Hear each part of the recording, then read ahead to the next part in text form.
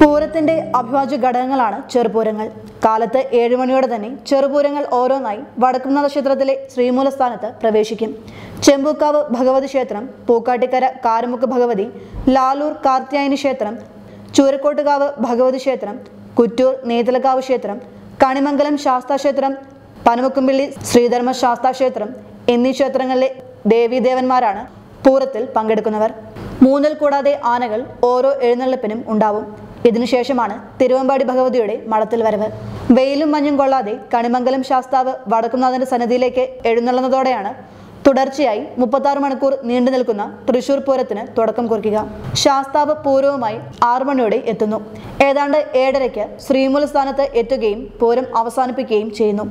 തൃശൂർ പൂരത്തിന് കാലത്ത് 7-ന് 3 ആനകളും പഞ്ചവാദ്യവും നാദസ്വരവും കിഴക്കേ കോട്ട വഴി പാറമേക്കാവിലെത്തുകയും പിന്നെ വടക്കുംനാഥന്റെ കിഴക്കേ ഗോപുരം വഴി കടന്ന് തെക്കേ ഗോപുരം വഴി പുറത്തു കടക്കും. രാത്രിയിൽ സൂര്യഗ്രാമം വഴിയാണ് എഴുന്നള്ളിപ്പ്. പൂരം ദിവസം കാലത്ത് 7 മണിക്ക് ദേവി വടക്കുംനാഥനിലേക്ക് പുറപ്പെടും. വെയിൽ മൂത്താൽ ദേവിക്ക് തലവേദന വരും എന്നതുകൊണ്ടാണ് നേരത്തെ എഴുന്നള്ളുന്നത് എന്ന് വിശ്വസിക്കപ്പെടുന്നു. 3 ആനകളും നാദസ്വരവും പഞ്ചവാദ്യവുമായി ടൗൺ ഹാൾ റോഡ് വഴി പാറമേക്കാവ് ക്ഷേത്രത്തിന് മുന്നിലൂടെ വടക്കുംനാഥന്റെ കിഴക്കേ ഗോപുരം വഴി അകത്ത് കടന്ന് തെക്കേ ഗോപുരം വഴി പുറത്തു കടക്കും. വൈകിട്ടും ഇതേപോലെ തന്നെ ദേവി വടക്കുംനാഥനിലെത്തി പോരും. പൂരത്തിന് പാഞ്ചേരിയോടുകൂടിയ എഴുന്നള്ളിപ്പ് ഈ ഘടകപൂരത്തിന്റെ മാത്രം പ്രത്യേകതയാണ്. പൂരദിവസം കാലത്ത് 5 മണിക്ക് നാദസ്വരവും നടപാണ്ടിയുമായി കുളശ്ശേരി അമ്പലത്തിലെത്തും. 3 ആനകളും 60 കലാകാരന്മാരും അടങ്ങുന്ന നാദസ്വരവുമായി 8 മണിക്ക് മണികണ്ഠനാൽ പന്തലിലെത്തും. 9 ആനകളും 100-ൽ പരം കലാകാരന്മാരുമായി പാണ്ടിമേളം തുടങ്ങും. അത് 9:30-ന് ശ്രീമൂലസ്ഥാനത്ത് അവസാനിക്കും. ദേവി പടിഞ്ഞാറ് ഗോപുരം വഴി അകത്ത് കടന്ന് വടക്കുംനാഥനെ വണങ്ങി തെക്കേ ഗോപുരം വഴി പുറത്തു കിടക്കും. ദേവി ശക്തൻ തമ്പുരാൻ പ്രതിമയെ ചുറ്റി കുളശ്ശേരി ക്ഷേത്രത്തിലേക്ക് മടങ്ങും. കാലത്ത് 6-ന് 3 ആനകളോടും മേളത്തോടും കൂടി വടക്കുംനാഥനിലേക്ക് പുറപ്പെടും. കോട്ടപ്പുറത്തെത്തുമ്പോൾ ആനകൾ 5-ഉം നടുവിലാലിൽ വെച്ച് ആനകൾ 9-ഉം ആവും. 10 മണിയോടെ വടക്കുംനാഥനെ വന്നിച്ച് ദേവി ലാലൂരേക്ക് തിരിക്കും. വൈകിട്ട് 6-ന് വടക്കുംനാഥനിലേക്ക് പുറപ്പെടുന്ന ദേവി 10 മണിക്ക് തിരിച്ചു പോന്ന് 11:30 ക്ഷേത്രത്തിലെത്തും. തൃശൂർ പൂരത്തിന് 14 ആനകളോടെ എഴുന്നള്ളുന്ന ഏക ഘടകപൂരം ഇതാണ്. മടത്തിൽ വരവിനെക്കുറിച്ച് രസകരമായ ഒരു ഐതിഹ്യമുണ്ട്. തൃശൂർ നടവിൽ മഠം നമ്പൂതിരി ബ്രാഹ്മണരുടെ വേദ പാഠശാലയായിരുന്നു. ഈ മഠത്തിന് രക്ഷാധികാരിയായിരുന്നത് നടുവിൽ മഠം സ്വാമിയാറാണ്. ഈ മഠത്തിന്റെ കൈവശം സ്വർണത്തിൽ പൊതിഞ്ഞ നെറ്റിപ്പട്ടങ്ങൾ ഉണ്ടായിരുന്നു. മികച്ച തരം നെറ്റിപ്പട്ടം ആയതിനാൽ തിരുവമ്പാടി വിഭാഗത്തിന് ഈ നെറ്റിപ്പട്ടങ്ങൾ കിട്ടിയാൽ കൊള്ളാം എന്നായി. അതിനാൽ തിരുവമ്പാടിക്കാർ സ്വാമിയാരെ സമീപിച്ചപ്പോൾ ആനകളെ മഠത്തിലേക്ക് കൊണ്ടുവരികയാണെങ്കിൽ നെറ്റിപ്പട്ടം അവിടെ വെച്ച് അണിയിക്കാം എന്ന മറുപടി കിട്ടി. ഇതേ തുടർന്ന് തിരുവമ്പാടിയുടെ എഴുന്നള്ളിപ്പ് മഠത്തിലേക്ക് വരാനും അവിടെ വെച്ച് നെറ്റിപ്പട്ടം മാറ്റി അണിയാനും തുടങ്ങി. സ്വർണം പൊതിഞ്ഞ നെറ്റിപ്പട്ടങ്ങൾ ഇല്ലെങ്കിലും ഇന്നും ഈ ചടങ്ങ് തുടർന്നു വരുന്നു. നടുവിൽ മഠത്തിൽ ദേവചൈതന്യം ഉള്ളതുകൊണ്ട് അവിടെ വെച്ച് ഒരു ഇറക്കി പൂജയും നടത്തുന്നു. രാവിലെ 8 മണിക്കാണ് മഠത്തിലേക്കുള്ള വരവ് തിരുവമ്പാടി ക്ഷേത്രത്തിൽ നിന്നും ആരംഭിക്കുന്നത്. 2.5 മണിക്കൂർ കൊണ്ട് ഇത് മഠത്തിൽ എത്തിച്ചേരുന്നു. ഇറക്കി പൂജ കഴിഞ്ഞ് 11:30-യോടെ മഠത്തിൽ വരവ് ആരംഭിക്കുന്നു. 10ഓളം ആനയുമായി പുറപ്പെടുന്ന ഇത് നായ്ക്കനാൽ എത്തിച്ചേരുമ്പോൾ എണ്ണം 15 ആവുന്നു. മഠത്തിൽ വരവ് അതിന്റെ പഞ്ചവാദ്യ മേളത്തിലാണ് പ്രസിദ്ധി ആർജിച്ചത്. ഇതിൽ നിരവധി പഞ്ചവാദ്യ വിദഗ്ധർ പങ്കെടുക്കുന്നുണ്ട്. 17 വിധം തിമിലക്കാരും കൊമ്പുകാരും താളക്കാരും ഉണ്ടാകണം. 9 മദ്ദളം, 4 ഇടയ്ക്ക എന്നിങ്ങനെയാണ് കണക്ക്. ഇത് തെറ്റുവാൻ പാടില്ല. മഠത്തിൽ വരവ് പഞ്ചവാദ്യം ലോകപ്രസിദ്ധമാണ്.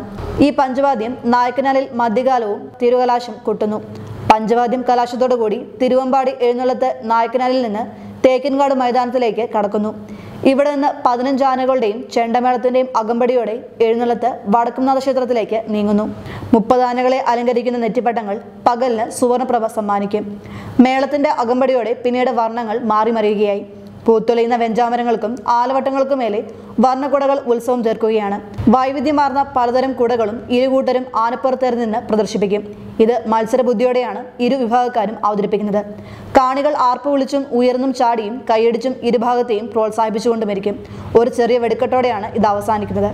ഇതോടെ പകൽപൂരം അവസാനിക്കുന്നു. എന്നാൽ രാത്രിയും ചെറിയ പൂരങ്ങൾ ആവർത്തിക്കും. പിന്നീട് പുലർച്ചെയാണ് വെടിക്കെട്ട്.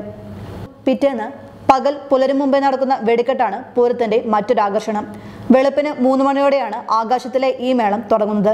ശബ്ദമലിനീകരണ നിയമങ്ങളും തദ്ദേശീയർക്ക് വരുന്ന ബുദ്ധിമുട്ടുകളും പരിഗണിച്ച് വെടിക്കെട്ടിൽ കാര്യമായ മാറ്റങ്ങൾ കാലാകാലങ്ങളിൽ വന്നിട്ടുണ്ട്. ഈ അടുത്ത കാലങ്ങളിൽ ദൃശ്യത്തിനാണ് ശബ്ദത്തേക്കാൾ കൂടുതൽ പ്രാധാന്യം. പൂരപ്പിറ്റേന്ന് രാവിലെ എഴുന്നള്ളത്തും പാണ്ടിമേളവും കുടമാറ്റവും ഉണ്ടാവും. തൃശ്ശൂർക്കാരുടെ പൂരമെന്നും ഇതിനെ പറയാറുണ്ട്. പാറമേക്കാവ് ഭഗവതി മണികണ്ഠനാലിൽ നിന്നും തിരുവമ്പാടി ഭഗവതി നായ്ക്കനാലിൽ നിന്നും രാവിലെ 8 മണിയോടെ എഴുന്നള്ളുന്നു. ഇരു വിഭാഗത്തിന്റെയും പാണ്ടിമേളം 12 മണിയോടെ അവസാനിക്കുന്നു. മേളത്തിനു ശേഷം വെടിക്കെട്ട് നടക്കുന്നു. അതിനുശേഷം ദേവിമാർ പരസ്പരം ഉപചാരം ചൊല്ലി ശ്രീമൂലസ്ഥാനത്ത് നിന്നും അടുത്ത പൂരത്തിന് കാണാമെന്ന ചൊല്ലോടെ വിടവാങ്ങുന്നു. ഇതോടെ ഔപചാരികമായി പൂരം ചടങ്ങുകൾ സമാപിക്കുന്നു. പൂരത്തിന്റെ പിറ്റേന്ന് പൂരത്തിന് സഹായിച്ചവർക്കായി 2 ദിവസങ്ങളും പൂരക്കഞ്ഞി നൽകാറുണ്ട്. മുതിരപ്പുഴുക്കും മാമ്പഴ പുളിശ്ശേരിയും ചെത്തുമാങ്ങ അച്ചാറും പപ്പടവും മട്ടരി കഞ്ഞിയോടൊപ്പം ഉണ്ടാവും. ഒരു പാളയിൽ കഞ്ഞിയും മറ്റൊരു പാളയിൽ കറികളും ഉണ്ടാവും. കോരി കുടിക്കാൻ പ്ലാവില കുമ്പിളും. ഏകദേശം 10,000 പേരോളം ഒരു സ്ഥലത്ത് കഴിക്കാനെത്തും. ആനച്ചമയം മറ്റൊരാകർഷണമാണ്. ആനയുടെ മസ്തകത്തിൽ കെട്ടുന്ന നെറ്റിപ്പട്ടം, ആലവട്ടം വെഞ്ചാമരം എന്നിവ 2 വിഭാഗക്കാരും പ്രദർശനത്തിന് വെക്കുന്നു. കൂടെ വർണ്ണക്കുടകളും. പൂരത്തലേന്നാൾ രാവിലെ ആരംഭിക്കുന്ന പ്രദർശനം രാത്രി വൈകുവോളം നീളും. പൂരം ഒരു ആനപ്പുറത്ത് ചടങ്ങ് മാത്രമായി നടത്തിയ സന്ദർഭങ്ങളുമുണ്ട്. 1930-ൽ കനത്ത മഴയെ തുടർന്ന് മുഴുവൻ ആനകളെയും എഴുന്നള്ളിച്ചില്ല. 1948-ൽ മഹാത്മാഗാന്ധിയുടെ മരണത്തെ തുടർന്ന് ചടങ്ങ് മാത്രമായി പൂരം നടത്തുകയുണ്ടായി. 1962-ൽ ഇന്ത്യ ചൈന യുദ്ധസമയത്തും ചടങ്ങായി മാത്രം പൂരം നടത്തി. 1964-ൽ എക്സിബിഷൻ കമ്മിറ്റിയുമായി ഉണ്ടായ തർക്കത്തെ തുടർന്ന് പൂരം നടന്നില്ല. Trusted tradition of 155 years. Chemanur International Jewelers. India, UAE, Kuwait, Malaysia, USA.